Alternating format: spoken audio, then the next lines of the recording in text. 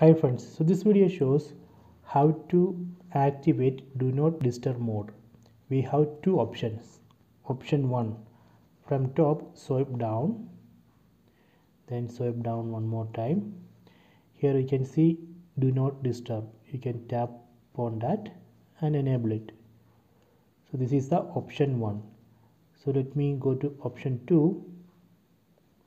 On the right side above the power button you can see another slide button. You can use it and switch to vibrate mode. Then we can, if you slide again, you can see silent mode.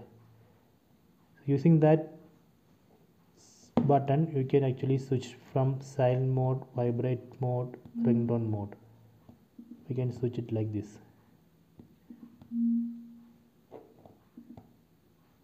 So this way we can activate do not disturb mode. I hope you enjoy this video. Please subscribe my channel. Please like and share the video.